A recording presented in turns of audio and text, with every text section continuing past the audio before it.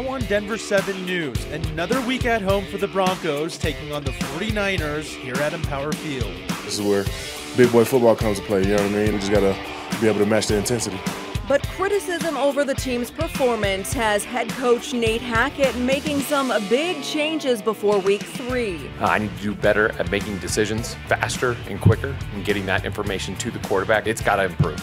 We'll introduce you to the new staff member helping Broncos country ride smooth on game day.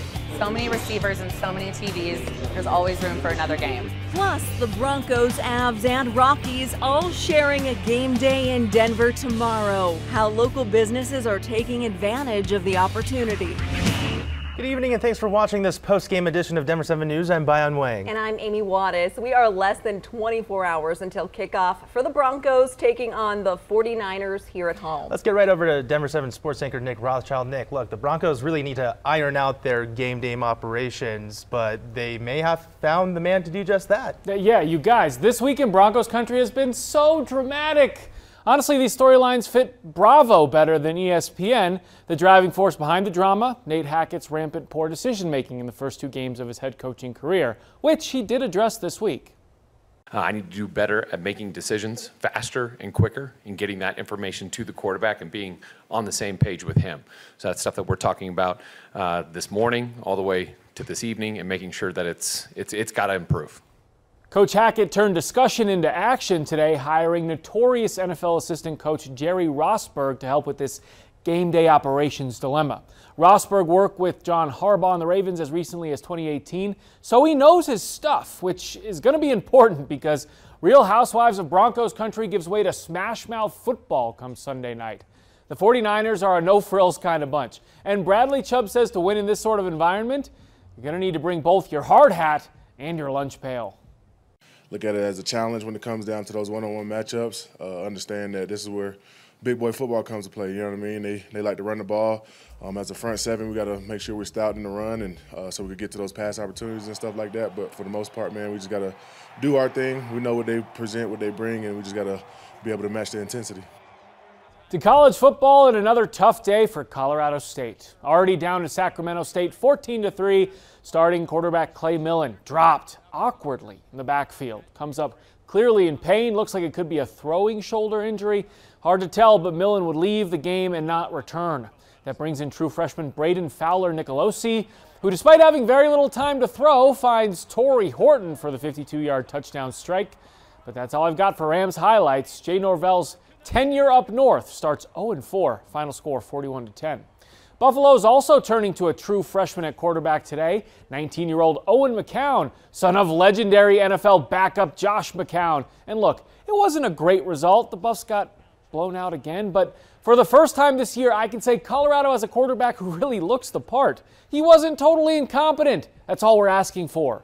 McCown rushed for a touchdown, threw another one late to Jordan Tyson. But the Buffs fall to 0-4 as well, 45-17 final score there. So another weekend, another pair of just not so much fun football games for our 2 largest college programs. And if you're looking at me for answers, I got none. Maybe we start rooting for the novelty of watching 2 Division I programs run the table and lose every game? I don't know. I'm open to ideas. Anybody? Anybody? Bueller. You're just going to stay on me. Okay. Yeah, no ideas from us over here. But Yeah, I'm kind of drawing a blank, so Bayan, you can sit and think about it for a little bit. Bueller. Well, it is not just the Broncos playing tomorrow. The Avs and the Rockies are too. It's that sweet spot in the Colorado professional sports season when all 3 hold games at the same time. Very exciting. Denver 7's Colette Bordelon explains how businesses in downtown Denver are getting ready. What are we doing down here, guys? Fall is in the air at Society Sports and Spirits. That's what makes my world go round. That's what puts bread and butter on the table for all of us. A bar where it feels like the holidays are already here. It's the best time of year. And manager Chantel Buck has a present headed her way. The Avalanche's first preseason game tomorrow. Gearing up for a busy season where all their screens will be needed. We actually do all of our hiring in August, right before football season, to get ready for football, Avs, the whole shebang. This is our time to shine. Sunday, the Rockies play at Coors Field just after 1 in the afternoon, before the Broncos fill up Empower Field at Mile High for kickoff at 6:20. Then the Avs' first preseason game at Ball Arena at 7. got to see our boys get ready for next season. With Avs fans starting early and young. He's already been to 2 games. Still seeing that Stanley Cup. One of the happiest moments of the summer for sure. It's just Broncos country. While Broncos fans So it's been 6 years. 6 years, guys. It's time to turn it around. have high expectations for their team. Russell Wilson, that's another coach you have on the field. Maybe let him do what Manning used to do here, right? Improvise, call a play, bring his experience in. Questions about the seasons that fill up bars with an energy you can feel. Strangers come together, so it's really nice to share that with other people that you don't know. Where the more, the merrier. We have so many receivers and so many TVs, there's always room for another game. And where Denver teams will dominate a Sunday that might feel more like a holiday. Colette Bordelon, Denver 7. Denver police are prepared for all of the games tomorrow, and they are asking you to take some basic precautions as well. Plan ahead for a safe, sober ride to and from the stadiums or wherever you will be watching the games from. You can also use RTD to get around town or carpool with friends to minimize the amount of cars on the road. Police also suggest getting where you need to be early, as heavier traffic is expected in the downtown corridor. Yeah, you certainly don't want to be late to those games. And while sports will help drive traffic to these businesses, downtown Denver is still struggling to keep many stores around, as pre-pandemic shopping levels still haven't returned to normal. Denver 7's Rob Harris is in downtown Denver tonight with the new program, hoping to give new businesses a big break. The program's called Pop-Up Denver. It's run by the Downtown Denver Partnership, and the offer is pretty straightforward.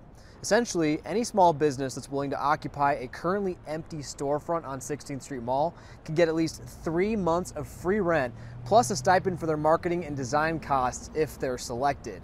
5 businesses were chosen for Phase 1, and now 10 more will be chosen for Phase 2. I talked to 2 very impressive entrepreneurs who were this close with Phase 1, and now they're hoping Phase 2 is their lucky shot. It looks delicious. They've already got their jingle. Sisters, sisters, we got the codes. Whenever you eat them, you've got soul. And they're already selling boxes and boxes of their delicious treats online. People order 100. But 11-year-old Charlize and 13-year-old Zaire Hawkins have their sights set on downtown Denver. And they're not going to stop until they have a storefront to call their own. We want it to be colorful so a lot of people can see. There'd be little kids seeing oh my gosh, Mom, can we come back here? Because it would probably make them really happy to see other children doing their own thing. The Hawkins sisters applied for the first round of Denver pop-up business grants earlier this year, and they were among the top finalists. And now that Phase 2 of the program's been announced. So you guys planning to try again? Yes. It's a lot of work, creating their dream business from the ground up, while still getting all their schoolwork done. How many eggs did you put in? 3. But they have a vision, not only for themselves, but for Denver. There's a lack of diversity in Colorado, and we want to make a change, and there's a lot of room for us to do that. We're little black kids, and most little black kids don't really have their own business. We want to just inspire people to be their own CEO, just like us, and we can make a difference. The Hawkins sisters and others who are interested are already working on their business pitches because the Downtown Denver Partnership plans to accept applications for Phase 2 starting in February. For Denver 7, I'm Rob Harris. Rob, thank you so much. Every kid that wants to play a sport should have that opportunity no matter what. That's why the nonprofit, A Precious Child, holds the annual Give Sports Equipment Drive at Ball Arena. This is their 11th year, and they're partnering with Kroenke Sports Charities. Former Avs player Rick Barry has been a part of the drive since it started and says the impact has been massive. Anybody who has a kid knows how expensive any kind of activity is, so just the littlest thing helps whatever it may be, whether it's new cleats or a new glove or whatever it is. But some of these kids get a whole outfit, and that's a big deal for instead of a family having to go out and drop a couple $100 that they don't have. A Precious Child has also teamed up with the Broncos and other pro teams for Give Sports camps. We'll take you inside the camp with Broncos players Dalton Reisner and Justin Simmons and show how your donations are helping make it possible. Look for that story here Monday night after the Cowboys and Giants game. Aurora police shot and killed a man who they say threatened officers with a gun. This happened around 3:30 this afternoon near Alameda and Havana. Officers were pursuing a stolen car there with 3 people inside. When they finally made contact with the group, police say one of the suspects ran across Alameda and pulled out a gun. 2 of the officers shot the man, who was taken to the hospital with serious injuries, where he later died. One of the other suspects inside the car was taken into custody. Aurora police arrested this man on your screen for allegedly carrying a gun inside the children's hospital. Police say Jeremy Tate was taken into custody just after midnight after he entered the building through an employee entrance. He was found to have 6 outstanding warrants, including 3 felonies. Tate is also charged with possession of a weapon by a previous offender, possession of an illegal weapon, and possession of a large capacity magazine. Well, coming up, fall is finally here, and that means it is time to start thinking about those holiday travel plans. That's right. We'll show you the best time to book your Thanksgiving and Christmas flights next.